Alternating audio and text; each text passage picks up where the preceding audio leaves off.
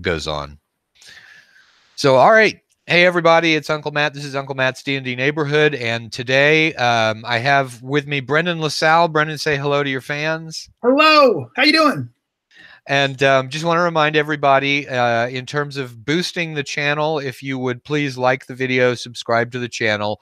If you're feeling rich, you can give to the Patreon that we have at patreon.com/Uncle Matt. And with that quick intro, we're going to go into the topic for tonight's live broadcast, which is Brendan's 5 top DM tips. We had a great show with Jim Wampler, and so I'm going to pull in some other people to give their top 5 DM tips. Brendan works for Goodman Games, and so his DMing at conventions is actually professional. So you're hearing tips from a true pro. And the tips that he's going to give are going to sort of focus more on convention games. So, Brendan, you want to expand on that a little bit? Absolutely, yeah. So, yeah, because I'm repping for Goodman, like 99% of my gaming these days is convention stuff. I was just telling Matt, I recently I've started with a new group here in Salem, Massachusetts. And we managed to get 4 sessions in of a DCC campaign, which now means that's the longest actual campaign that I've run in more than 5 years. Because I do conventions and then I do a lot of play testing. So I'm almost always running one-shots. In some cases, going back to the same group with the same adventure to do it 2 or 3 times before I take it on the road. So I guess the first question to ask then is rather, before we get on to the DM tips, which I know that everyone is going to want to get into. So what sort of games is it that you run at conventions? Because when we did the one with Jim Wampler, the chat room exploded with get Brendan on the show next. So, okay. So, I would say about in this calendar year past, about 70% of what I ran was regular dungeon crawl classics. I ran fantasy games for 70%. Okay. Fantasy games for DCC, and I ran homebrew, but a lot of them are adventures that either have been published or that I'm working on publishing at some point. And then the rest of that was all my game, X-Crawl. I've been running I don't know if you know X-Crawl, but that's my personal game. I've been publishing that one since 2002, and it originally came out in a version for 3rd edition and then 3.5. We did a Pathfinder edition a few years back, and now I'm working on the Dungeon Crawl Classics conversion for that, and I've been doing that pretty much exclusively at conventions, now for the last couple of years. So I've been doing, X-Crawl is modern day fantasy gaming. So the idea is that it is, your Dungeons and Dragons world has grown up and become the modern media saturated world. And now, nostalgic look back, they create artificial dungeons and run professional adventurers through who go in with like NASCAR style, sponsorship packages and with, sometimes cheerleaders and the whole 9 yards, going through fully lethal dungeons that are, depending on the DJ, the dungeon judge that actually sets them up. Some of them are more like traditional dungeons. Some of them are more like lethal game shows. But it's the main sort of entertainment of the world out there. So I've been doing that, like I said, since about 2002. And so I run a lot of X-Crawl as well. All right, awesome. Let's get on to your tips for DMing. What's your first? And I tell people I do not know what these are going to be. So what's the first one? I'm going to write it down. It was hard. I watched your show with Jim Wampler the other night. I'm a huge fan of Jim, and Jim and I are kind of like spiritual brothers as far as GMing goes. Like we sat for a long time in California at multiple things, just talking about GMing strategy. We're really, we're very much like this as far as our styles go. So I had to think beyond the stuff that I would have talked about.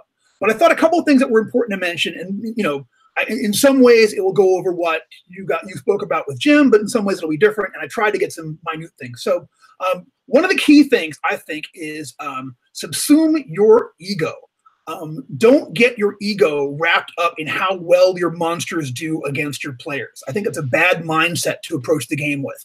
And I think that's how I did it when I was a kid. And I felt when I was really young and running, AD&D for my friends, and through clever play or through good luck, I would see my players, do too well at my, what I'm saying? They would do what I thought would be too good of a job doing what they were doing. I would get frustrated personally, and I would take that as an affront, and I would be like, well, I got to get them back. So that would sometimes, like I said, when I was a kid, that would lead me to bad gameplay, like lead me to kind of like taking my little revenges out on my groups and such. So I think if you're going to be in especially if you're doing the convention circuit like I do, just don't get your ego wrapped up in how well your monsters do or how many players you kill. If you need that kind of, the reinforcement for your ego should come from how much fun your table's having. That's, to me, fun at the table is the only law. And I want to, that's what if everyone's had a good time, then I feel like I've done a good job. And if everyone's like sitting around like blah, then I feel like I failed. And that's what, I think you can get wrapped up in, well, I really wanted to pound them. There's a lot, they're players, they're smart, they're clever, they're going to come up with things you hadn't thought of. And I think it can be, I think to get upset at players doing what you hope that they will do in a game, I think will wreck your brain and make you a worse GM. So I think now the flip side of that is, at the table, I never act that way. At the table, I always act like I'm taking it personally. Oh, you roll another 20. How can you do that? And such. Yeah. Now we had an interesting discussion about that with Jim, and I think it was with Jim. Yeah, it was with Jim, and we had the chat room answering. Was the fact that younger generations, and with my white beard now, I think I can say that without anybody thinking that I'm talking down to them. In younger generations, that has become less of a standard practice in terms of the way that people DM. But at a convention, of course, since we are older and people are looking for that kind of a thing when they pick a DM. I think that sort of trash talk with the players is more valid than it would be in a home campaign. No, I think that's accurate, and I think that it's always good fun to do around the table, and X-Crawl is made for it. You know what I mean? X-Crawl, I have my monsters trash talking, and sometimes referees and reporters and things in the background of the game, but it's never from the heart. I tease, but I'm never, I try to find that nice level for that. You know what I'm saying? Where I don't stress them out. I want it to be good, light fun. I don't want to really come down on somebody. And the better I know you and the more friendly we are, the more I will come at you with that kind of thing. You know what I'm saying? Yes, I do. Yeah, I have old friends who I'm sworn enemies across the DM screen with. I love them, but they'll just make you crazy sometimes. And I won't say that I change my game up a little, any and such, until once I see them start changing their game against me. I'm thinking about one person specifically, Blaine Waldrop, my fellow designer and such, and he knows my style inside and out. He'll call me on the table. He's faking that. That's no. I know what he's doing right now. He's trying to get in your head. Don't worry about it. Jim Wampler does that to me in the online game. He's like, that's one of his tells. Describing it literally as tells. And so far, I don't think he's been right, actually. But well, good. Keep him guessing. Even if you're lying right now, that's perfect. Keep him guessing. Yeah, no, absolutely.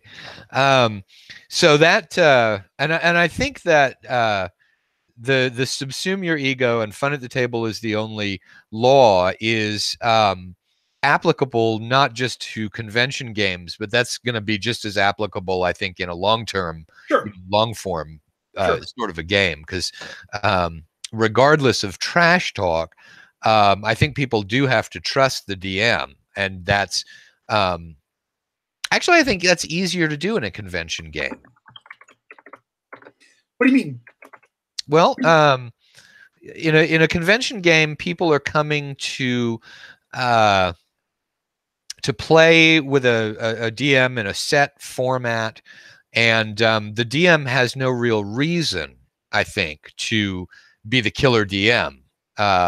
So that I think the expectation there is going to be that the DM really has no reason in it to try and wipe out the party, as it were. Except for Tim Kask. I want to get Tim on here talking about it, because I think that just like I've been talking about the younger generation, I think that Tim's got some advice from the generation that's older than ours.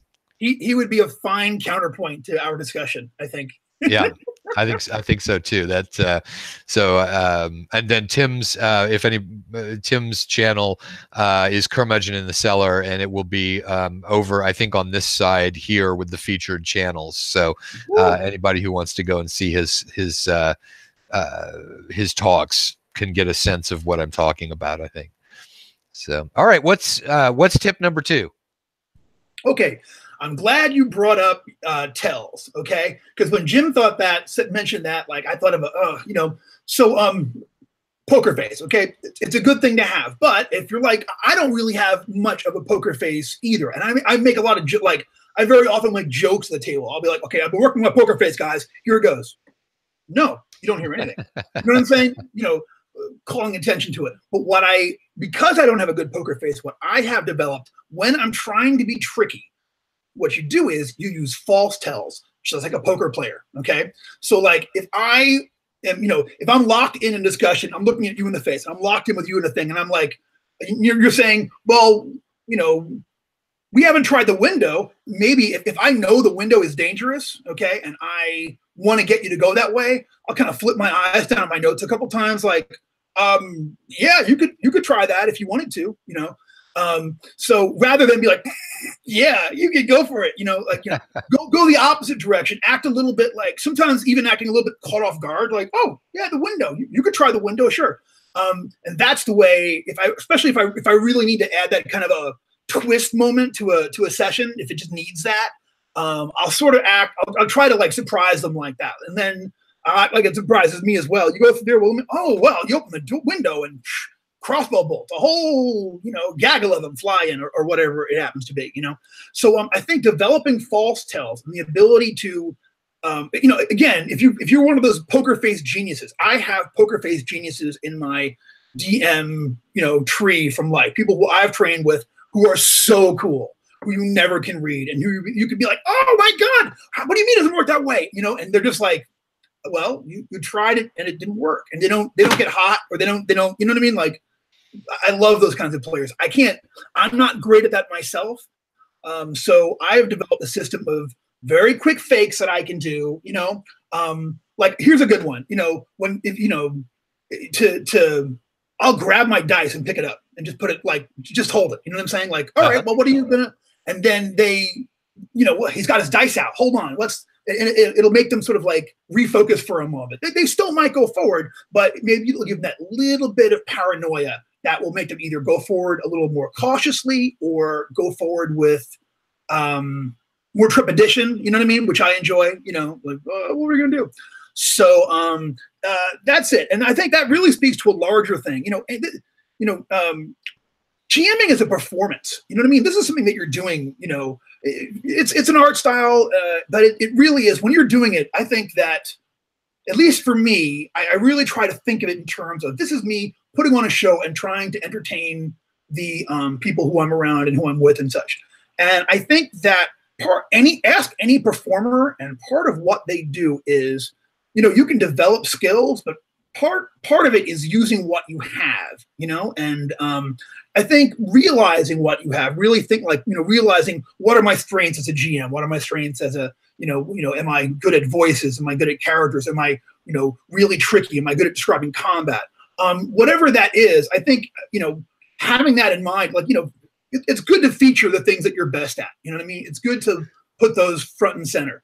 Now, if I'm a DM at home, looking at my home campaign, what would you say is more important? Is it to play to my strengths, or is it to try and develop in the areas where I've got a weakness?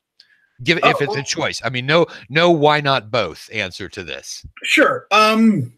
I would say your strengths are already your strengths. Your players play your game because they like your strengths. Work on developing your weaknesses.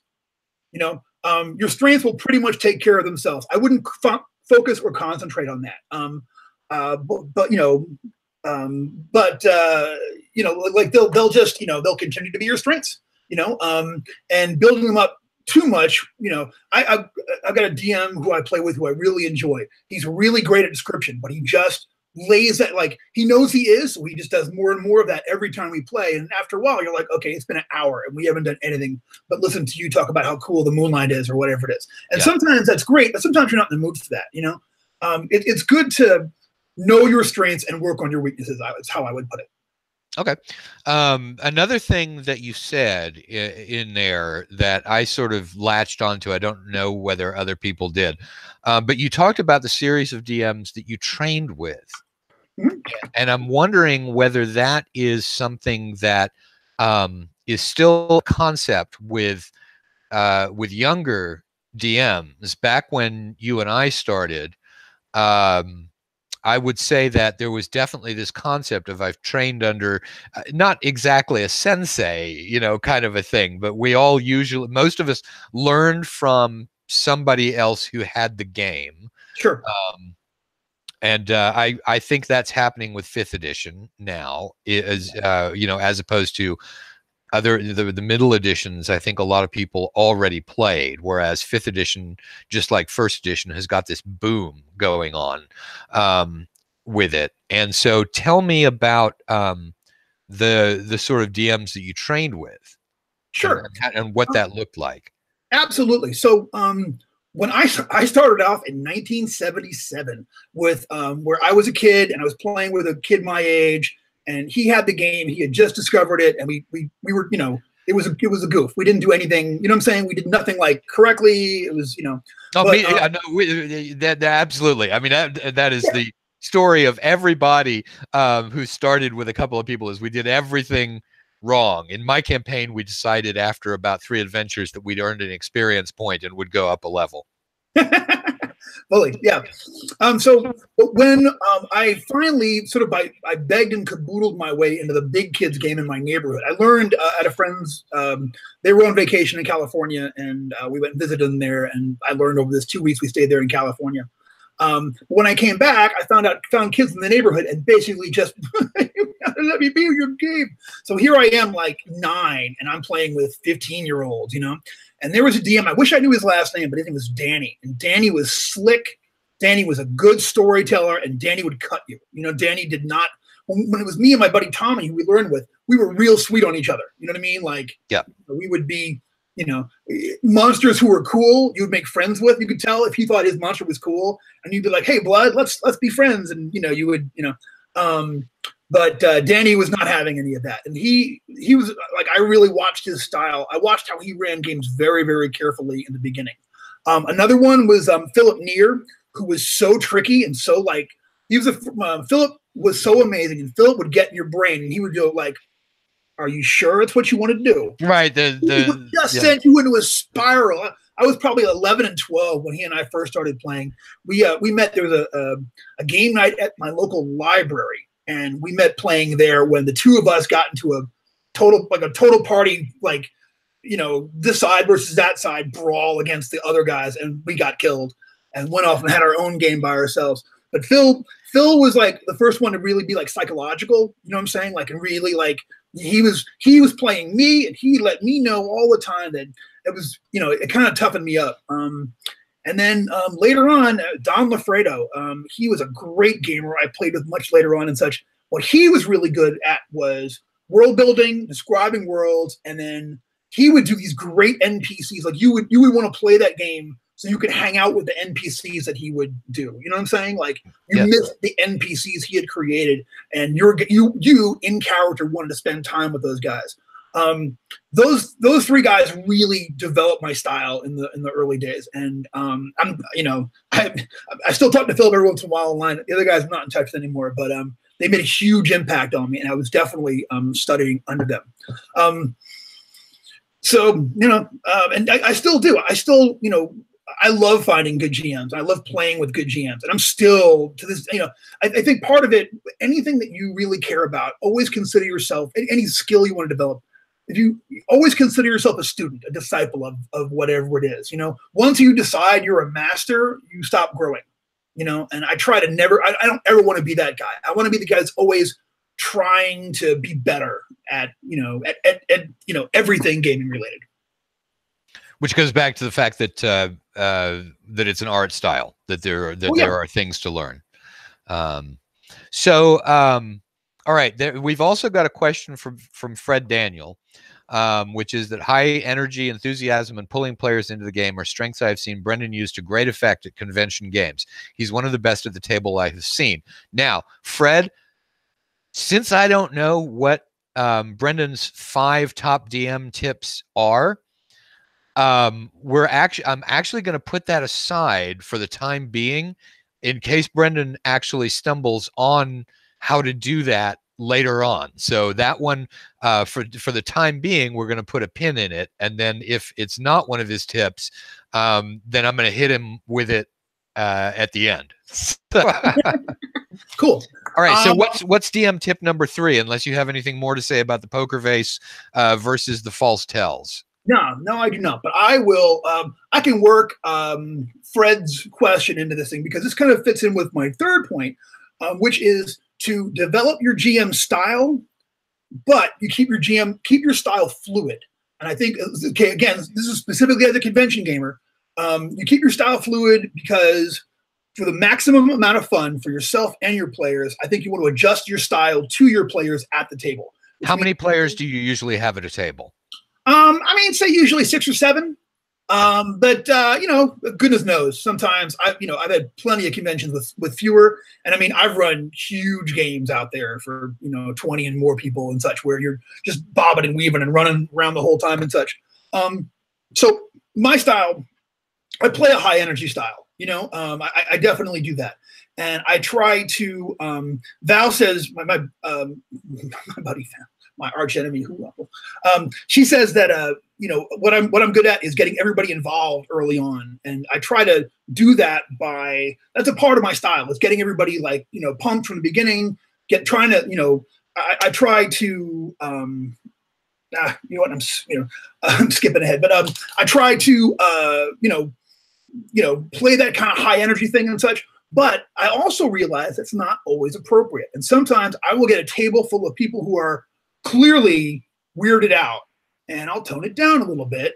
And I can, since I try not to be married to my style. If you're married to your style, if you feel like you have to change it up, you get frustrated with who you're dealing with and such. I don't want to do that. I feel like people are coming to my game, they want to have a good time. And if clearly something I'm doing is, whatever is not working for them, I'll try to change it on the fly at the table and make it more palatable for everybody involved. Okay, let me break in there, because you said that I think you said that you try to be married to your style. Was what you meant to say that you try not to be? I try to be not married to my style. Okay. All right.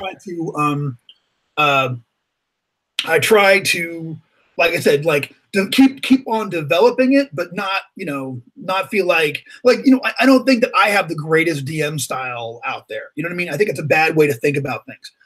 I'd rather think of it from point of view of it's something that I'm always trying to get better at. And again, using what I naturally bring to storytelling, I try to develop it and get it, bigger and better. But I also don't want to be I don't want to, get where I can only do it my way. You know what I'm saying?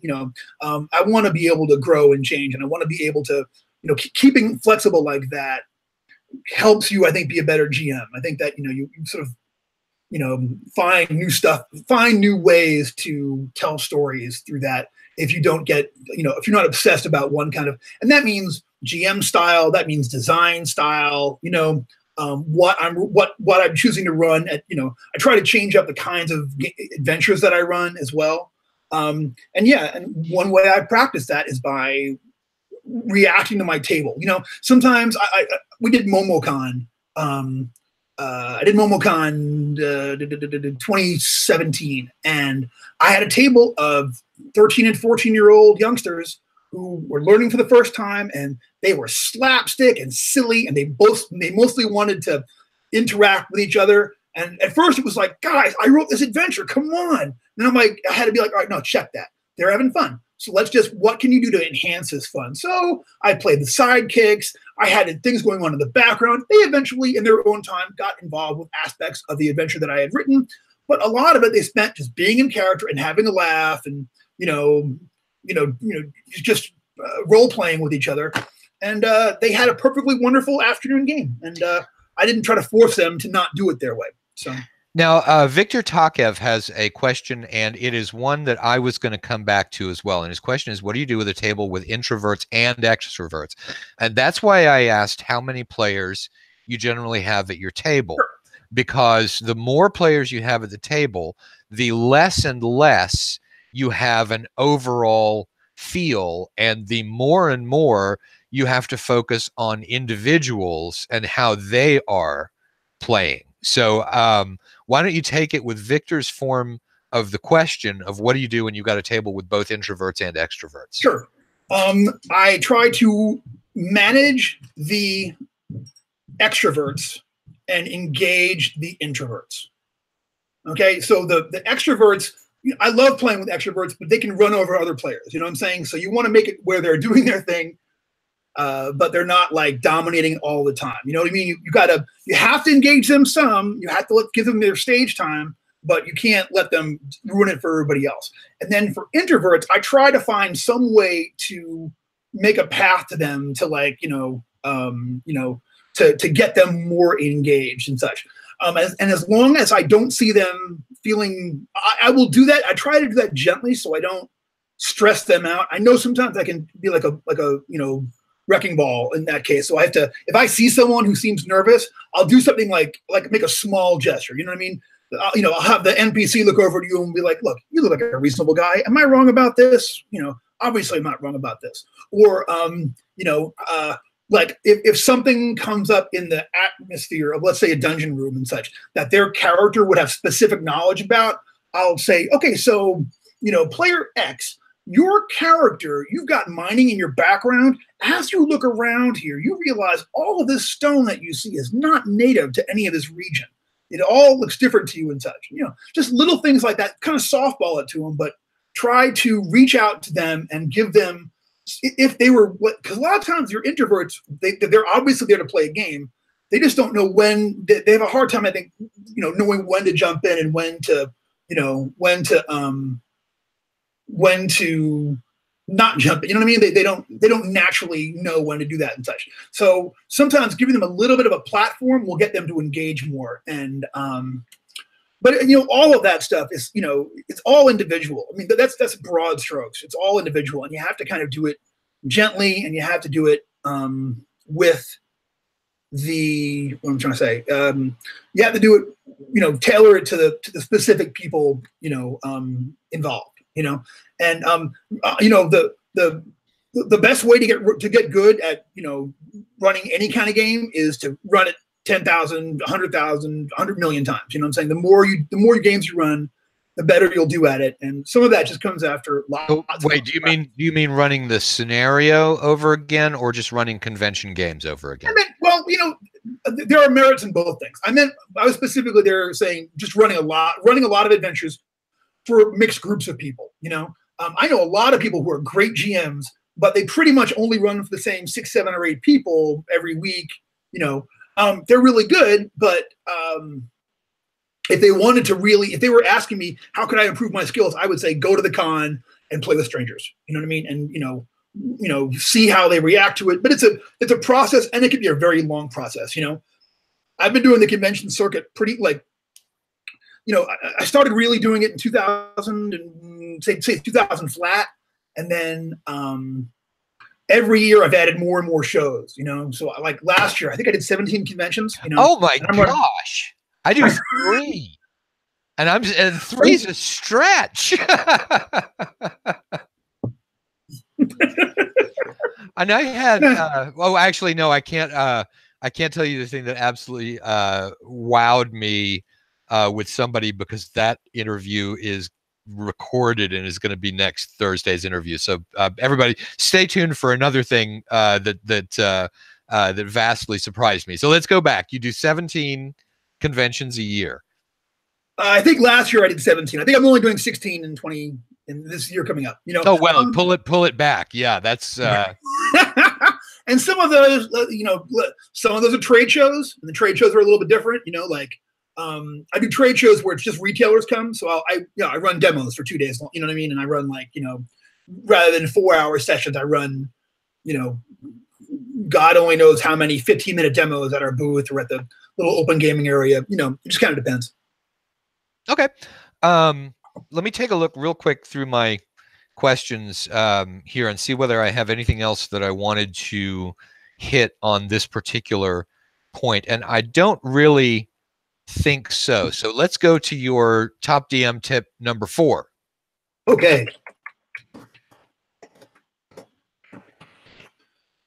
Top GM tip number 4. Okay, so last night you guys were talking about, you know, some GMs are really good at doing characters at the table and voices, and some have it's more challenging for other GMs. You know, so I have a shortcut. If it's, you know, wherever you are with it, I have a shortcut, and the shortcut that I use is that number 4. The shortcut to good characterizations I borrow from TV, movies, and most importantly, audiobooks.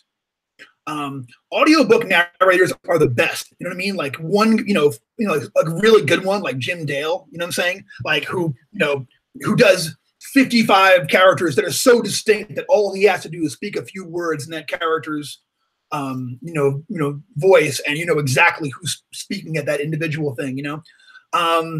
Or Lee Horsley, who I love, old cowboy actor who does like Lonesome Dove and a couple other ones. You know what I'm saying? Who's just magnificent. You know, listen to the really good George Woodall.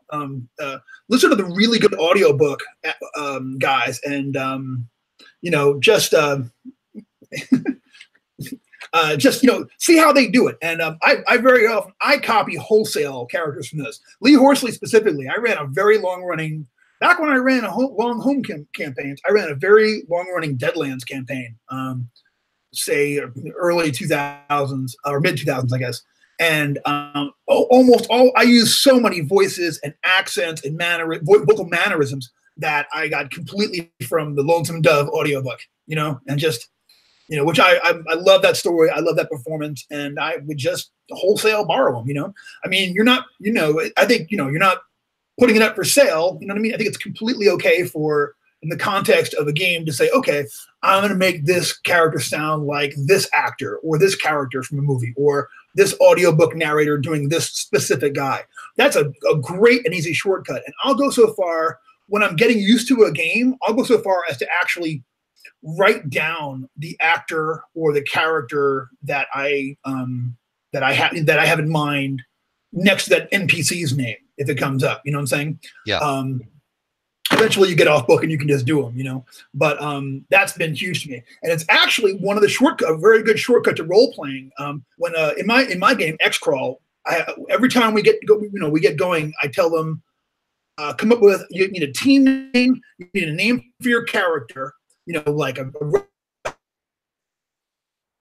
all right, looks like Brendan may have frozen temporarily. And so hopefully he will hit the link again and be back on the show. And so we'll wait for a moment and see whether he comes back in. Okay, there he goes. We'll see whether he comes back in. I would love to get more questions from the chat room, and also the 30 or so of you hit like on the video at this point in time, because you've been on it long enough to know that you like it. So hit like. And we do have Brendan's picture back up again, so hopefully he'll be back in touch. I know, right? It's trying to log back in. We've got the comments from the chat room. There we are. Am I back? Yep, you're back. All right. Outstanding. Keep going. You're talking about taking characters direct from audiobooks and using them for NPCs that the characters meet. Yes. And in X-Crawl specifically, I have everyone record on somewhere on their character sheet. I ask them, what actor will be playing your character in the movie they make of this adventure? And that is a really good shortcut. That's neat. Yeah, it works like a charm. I actually worked into the rule book of the original X-Crawl, the Pathfinder version, and it's the fastest way to get people to engage with their character I've ever seen. Yeah, I mean that's brilliant. Thank you.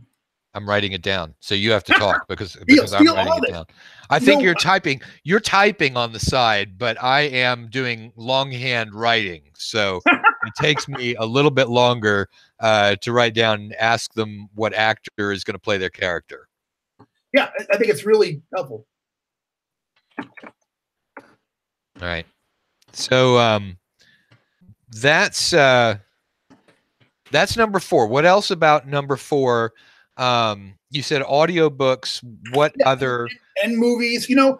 See how I mean, it's good to watch things about actors, specifically what we do, improv actors.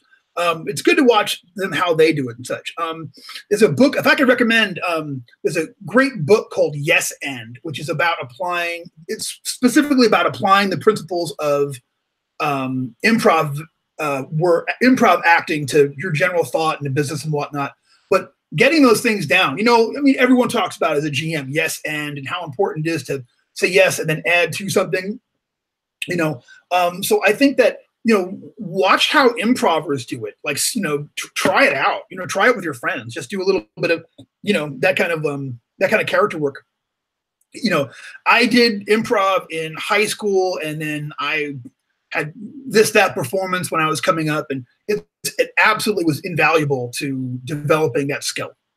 And I recommend doing it very highly.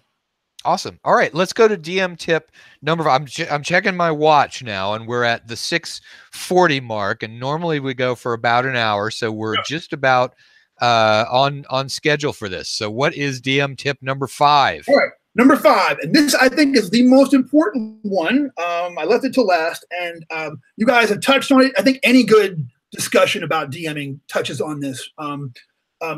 Anticipate your game going off the rails and work on your off-the-rail gaming skills. That's a great one. Yeah. I don't care who you are, how careful, how crafty, how interesting a designer you are, at some point, your characters are going to do something wacky. And rather than try to shut them down, celebrate that. That's where the game begins. That's where it really gets fun and interesting, And I think there's a couple of different things to keep in mind when you do that. And one is, don't be real precious about your adventure. You know what I mean? The adventure is there to be a guideline. You designed it, or you're running it out of a book. Even if you love it, if it goes off the rails at the table, the adventure that you designed and created is still there. You know what I mean? It doesn't get erased or changed by a table full of people who are really going nuts with it and doing something really, really taking it into, a different position. But learning that, I think, like learning how to do that and how to just love that when it gets that way, it's tricky. There are techniques you can use. You know what I'm saying? What are those? That's because I've been wondering the whole time that you've been talking, and you said develop your off the rail skills. What are off the rail skills, and how do you develop them? Have it happen to you 8,000 times is how you develop them, but also discuss them with your other dungeon masters and see how they do it. I mean, I've had long, winding conversations with a lot of DMs who I really respect about how to deal with this kind of thing specifically. But to me, the key skill to that is visualization. Really visualize what your dungeon looks like. What does it look like? Okay, so imagine that we're talking. This dungeon I'm running is a tower. Okay, and I've constructed a tower. They go in the front door. There's a clue, then they go higher. There's a monster, there's a trap, there's a riddle, there's another monster, there's a hazard, and then there's a big monster. Okay, that's fine. Maybe they'll go through and do all of that, or maybe they'll get to the tower and very reasonably say, okay, well, we're going to walk a perimeter around the entire outside of the tower and take a look and see what we see. You need to have already thought about what that looks like. Go on a virtual tour of your dungeon in your mind and see what all is there for you to see. Look out into the, at least be able to look out and say, okay, you walk around the back of the tower and you see that the hills roll away back into, deep forest all the way, and far, far away, you see smoke coming from somewhere. You don't know what's going on over there, but those little deals. They're going to go find out what the smoke's all about, and then you're way off the rails there. That's fine. You know why? Because, when they get there, put something there interesting. And if, for a convention thing, have there be some way that it reflects back onto the main adventure, So here's, skill number, whatever we're up to as far as that goes. 5. This is our last one, unless you have more. No, but I mean, as far as your off the rail skills. Off the rails skills. You're still on number 1 on off the rail skills. Okay, so definitely visualize. Number 2 is, you guys touched on this last night, okay? And you guys were talking about how, is it fair you could talk about the quantum ogre, where if I have 3 hallways and the ogre can appear A, B, and C or wherever and such, is that actually fair? It's fair if your goal is to give everybody a really good time and to put, so at a certain point in your story, you need to have an action beat. So if my guys go, we see a fire out in the forest, they head over there. Suddenly, they make it there, and now we're 1 hour into a 4-hour convention session, and they've done nothing but make it from town to the tower, through the woods, and to the campfire that I've now established is out there. So at this point, you've got a full hour in a 4-hour game with nothing for the fighter to do. He's not having a good time. Right. So I have no problem either taking one of those encounters that I had set up for my imaginary tower and moving it out there, or having, even reskinning it. Okay, it was going to be 3 ogres and they were going to have this much. Now they're 3 super tough bandits and they're, going to be over there, or whatever it happens to be. Give them something to do in that moment. Don't let them just wander around off the edge of your map and just be like, well, there's nothing here, so you don't see anything. Put things there. And if that means borrowing from later on in your dungeon and adding it to your dungeon earlier, go ahead and add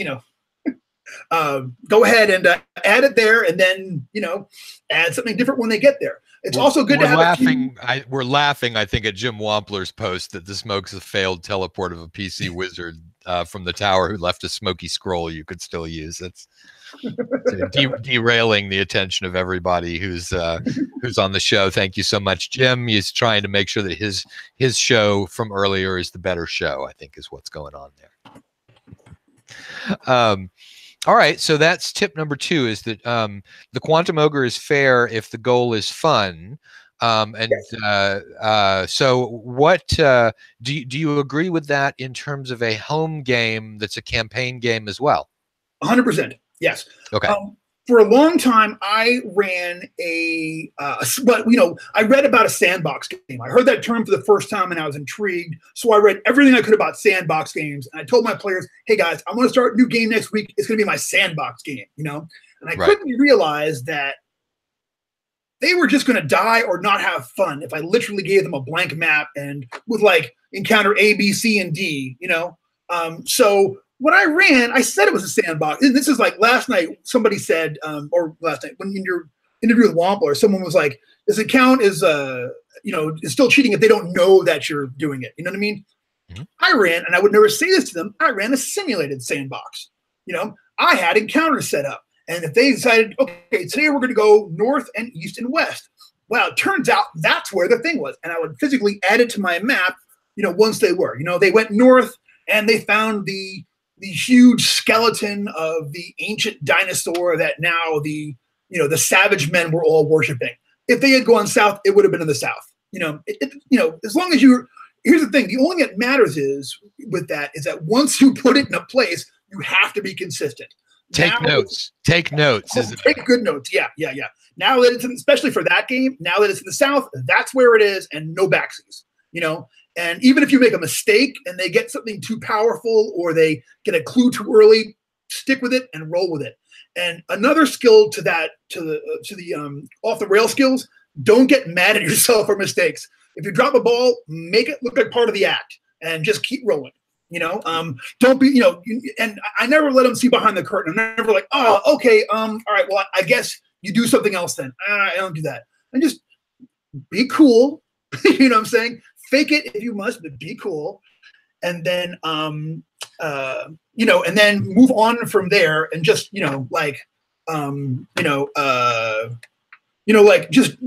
keep going from that point that you're at without feeling bad that something has happened off the railing. Go with it. Right. Okay.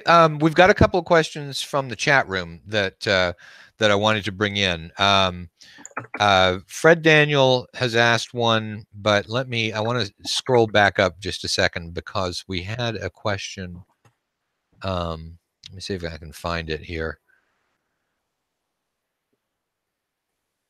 Just thinking here. Okay. Victor has asked, what do you do when your players have problems with the visualization? This is going back to the off the rail skills and visualization. If your player has a hard time seeing it the way that you do, I work with my hands a lot, and I'll try to I'll use my hands to kind of set things. Or I'm going to stand up and stand back behind myself and talk very loudly for a moment. Okay. Okay. So what I might do is, oh, you can't even see me. No, just leave it where it was. It's fine. Gotcha. So what I might do is I might say, if they're having a hard time, I'll really go strong with my hands and say, okay, so you see the box is ahead of you. Okay, it's about this big and about this much. And when you touch it, it feels slick. But then there on the bottom, you think there might be some kind of wire along the bottom and such.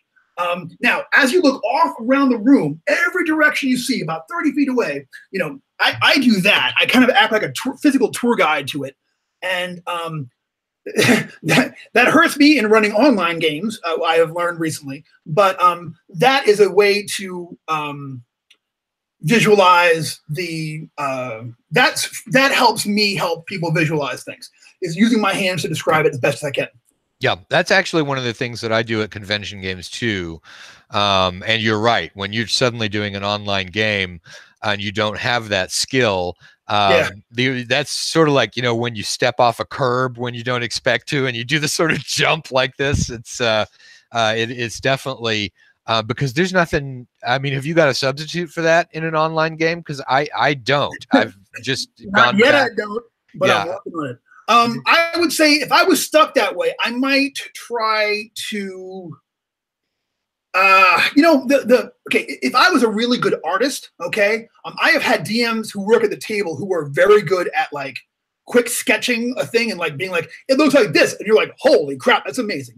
I can't do that. I don't have that kind of skills. And it would take so long to get good at art. I would die before I got good at art.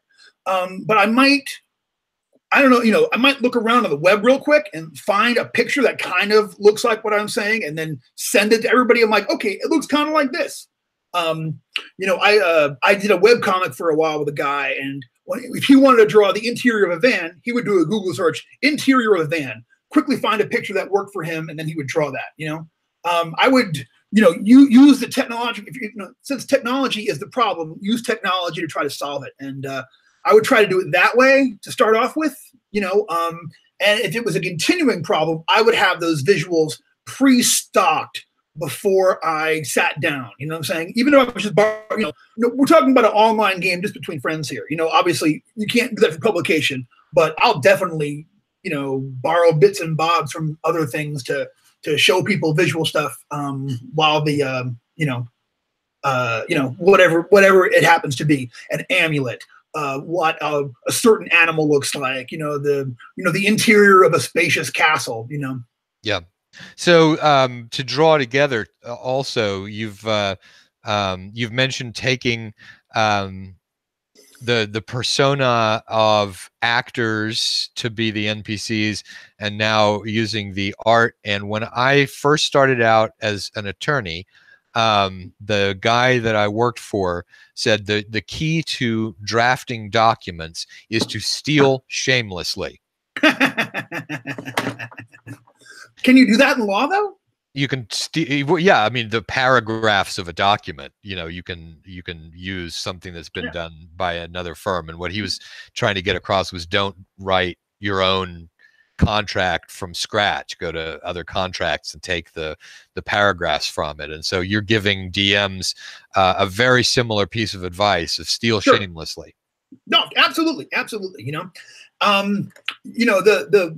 The thing to do, I think, is to try to steal obscurely, make it where it's hard for them to figure out, where you're poaching things from. If it's like, okay, that's obviously from the Avengers, another guy from the Avengers. Clearly, you're doing dude from the Avengers. Eventually they're going to be like, okay, you've seen one movie, but you know what I'm saying? But draw from that old stuff, draw from the obscure bits. Now, Fred Daniel asked a question also, and I want to swing over to that one because it's an interesting Go Fred Daniel. He says, what would you do with a player that thinks it's fun to just do totally random, senseless stuff just to see what the referee is going to do? In a home game, I would try to never play with that player ever again. Life is too short to be with there's a kind of guy that, I don't know what the rules are here, but there's a kind of guy that just wants to screw with you. I don't understand gaming with a guy who just wants to screw with you, and I don't understand hanging out with a guy that just wants to screw with you. I wouldn't do it. Yeah. It comes up in a convention sometimes, a lot. All you can do is manage it, and then if he's really going off the rails, dungeons are dangerous places. That's right. That's what I would do. there's things around corners, but I get personally offended when there's somebody who's obviously like, it's such a selfish act to be like, well, I'm just going to sit here and, I had a guy in a playtest one time run around and, Jeff Bernstein, that's a great question. I want to answer. I've had in a playtest, I had a guy run around and just like bang on all of the doors because he just felt like being a jackass just then, Yeah. Beer was involved.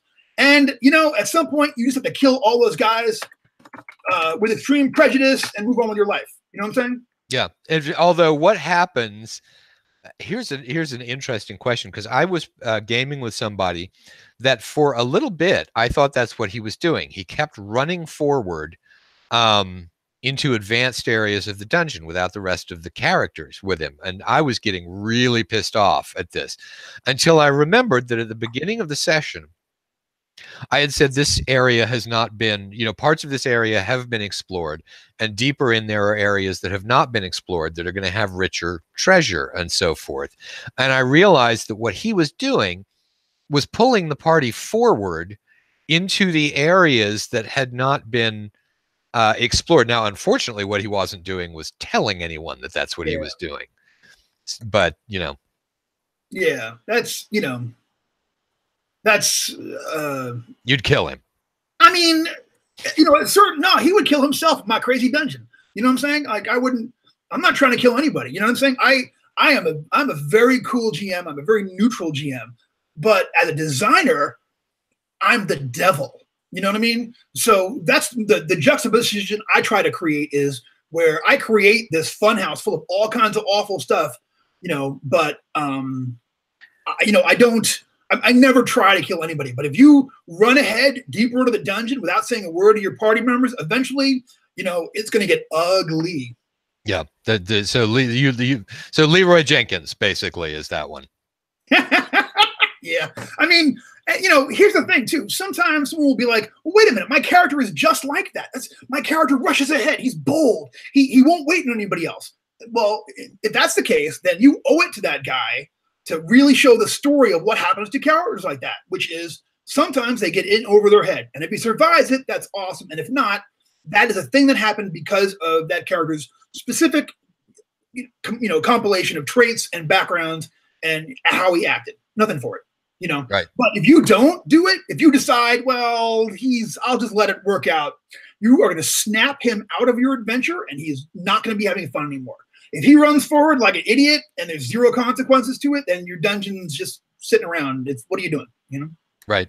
All right. Now we can answer Jeff's question that you got excited about before, which is, does system matter? Okay. So system absolutely matters. And the system that you use absolutely changes the kinds of stories that you can tell. And it will absolutely change. You can't like, obviously there's some systems that are pretty close to one another and it wouldn't matter all that much. But like as someone who has designed in 3.0 and Pathfinder and DCC and MCC, the rules, to a large degree will dictate the kind of stories you can tell, I like playing 5e. I've never run it and I haven't designed it, but I like playing it. But there are some kind of stories that you can't tell in a world where you heal all your hit points overnight. Right. All right. Now we've got another question from Dangeresque, which is most of my group wants to play just to hang out, so the games are lighthearted. However, one wants to play more serious and be more hardcore with mechanics. How can I find a balance as GM? That's a tough question. Tough. Really tough. I've been sort of noodling on that one the whole time. At some point, you can nudge them towards the kind of play style that you want to do. But if they're doing what they want to do, there are groups that I have abandoned because either they were so intense that feelings were getting hurt and people were uncomfortable and I stopped having fun, or they were so like hanging out and like it was just like really it was just a 4-hour bull session with pizza. And but the question is, what happens when you've got some of each in the group? Oh, in an individual group, you got to have a discussion at some point. I mean, you can try to, at some point. I think if it's, you'll get to an impasse. Obviously, if you can work that out in game, that's very, very tricky to do. But you can sometimes, and I think that sometimes those lighthearted players can be enticed into in a lighthearted fashion doing really intense things, you know what I'm saying, but still having fun with it. And sometimes those guys who just want to play super intense, you can kind of gentle them into being part of the overall mix of the group. It's very tricky, but you can do it. But sometimes you can't, and I'm definitely a fan of sometimes, and I want to do it by email so everyone doesn't throw dice at each other, but after a couple of sessions where I saw that was becoming an irreconcilable difference at the table, I might have to sit back and be like, okay, we're seeing a clash of styles here. Let's talk about this. Discuss these things. These are all, especially in a home group. Well, at least as far as I remember how home groups went. Weren't those good days? I would say these are people you're friends with and you like. Talk and work it out, and it might get to where, what do you do when you have, I'm trying to say, there are people whose gaming styles I am simply incompatible with, and vice versa. And in those cases, not every game is going to be the most fun. If fun at the table is the most important thing, obviously sometimes you get a mix at a convention table and you just got to get through 4 hours. But in a long-term thing, even with good friends, sometimes there are people who come who really want to role play. There are people who want to come who just want to whack monsters. Yeah, that was actually the distinction that I was thinking of when Dangeresque posted the one about mechanics versus lighthearted. Those are two different things, but the one I run into more often is the role play versus beer and pretzels thing. Yeah.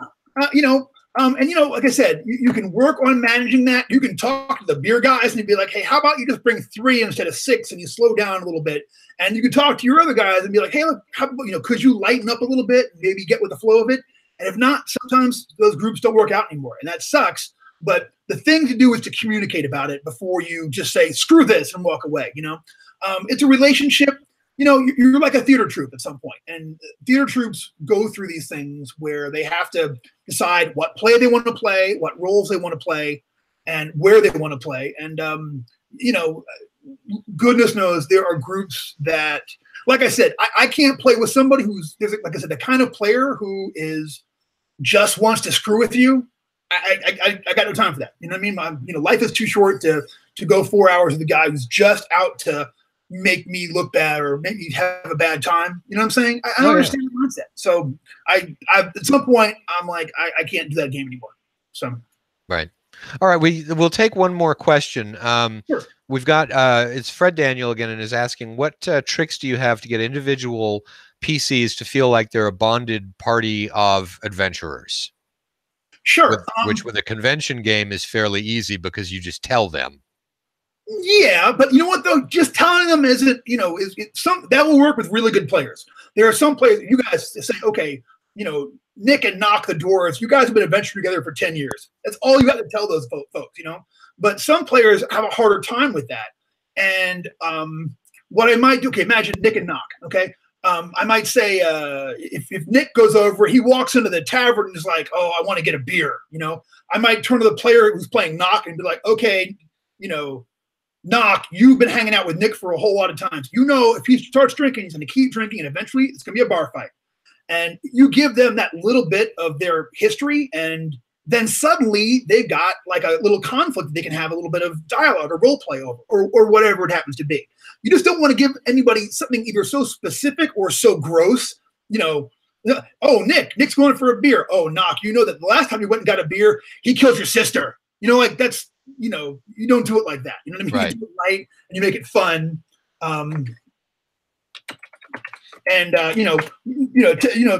Give them little, specifically small little instances that they can then play up into bigger things. And I think it's better than just telling people, you guys have been friends forever. Sometimes it's the best you can do. But, as the thing progresses, if they're not gelling, throw in those little details in the character background, and make them canon. Once you say that, oh, well, the two of you guys used to work on a fishing boat, and you were always trying in a rivalry to see who could catch the most fish. You know what I mean? Watch those players, a little detail. A lot of players will just grab that, pick it up, and run with it. And suddenly they're trying to see who can kill the most orcs, who can find the most traps, whatever it happens to be, and they'll bond over it. So, yeah. Little details. Absolutely. All right. So we've hit the 7 o'clock point, and I don't want to wear Brendan out. We will do, I think that you've got enough people coming onto this show who want to ask general questions about DMing that I think maybe we ought to schedule a show just for that at some point in the future. Just for talk, yeah, just taking questions from people. Oh yeah, 100%. Sure. All right, very good. Well, thank you, everybody. Say goodbye to your fans, Brendan. Goodbye. Thank you very much. And I will say to everybody out there, no matter what kind of Dungeons and Dragons it is that you play, imagine the hell out of it.